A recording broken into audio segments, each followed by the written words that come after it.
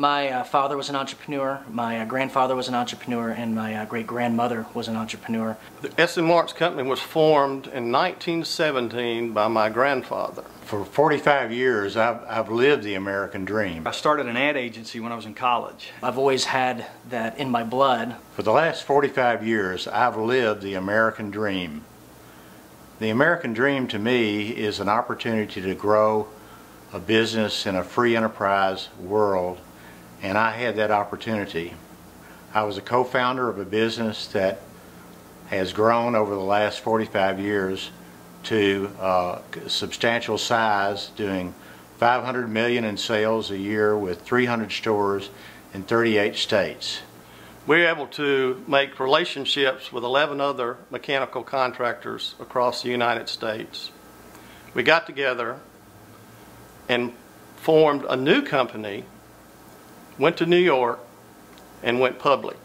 It was assigned as a class project, and I thought, you know, I might as well buy a business license and go for it. So I did, and 27 years later, we're doing business from Italy to Australia. We've got offices in Richmond and Jackson, Tennessee, and Granby, Colorado, and it's just been a blast. Besides the fact that we create jobs, and that's what entrepreneurs do, and the competitive spirit that you get to exercise, it's just been ridiculously fun. Moved to Jackson about 2 years ago from Atlanta, and there was a trend that was growing in this non-traditional advertising, and I noticed there wasn't anything in Jackson, and I thought it'd be a great opportunity for me to get acclimated with the community by introducing myself to nonprofits, to merchants, and so I started the company with just a couple of $1,000s and a hope and a dream.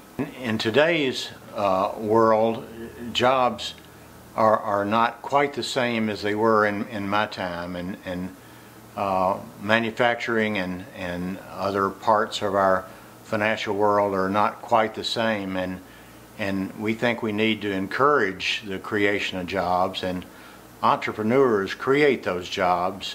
I cannot imagine not liking what you do and getting up every day and doing it. And I think for entrepreneurs, the thing that drives us is our love for and our desire to do the things that we love. And you know, if we don't like it, you're not going to hear us complaining. We're going to stop and do something else. The Entrepreneur Center will provide assistance to people who have a good idea and can carry it through the first step.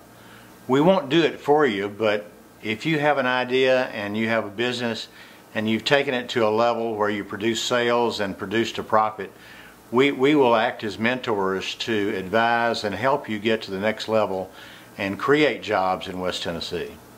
The beneficiary of, over the years, of Kirkland's, which has grown to substantial size, is that we've employed thousands of people and have provided the sustenance for many families over the years, and we've done it with the help of people from West Tennessee who are educated in West Tennessee and who helped build this company. And I think for us, business is fun, and you know, hopefully the Entrepreneur Center of West Tennessee will help to cultivate more thoughts like that, because the net result of people who are entrepreneurs are jobs, and that's what our economy needs, that's what our community needs, that's what all of West Tennessee needs, and I think it's going to be up to the entrepreneurs to do it.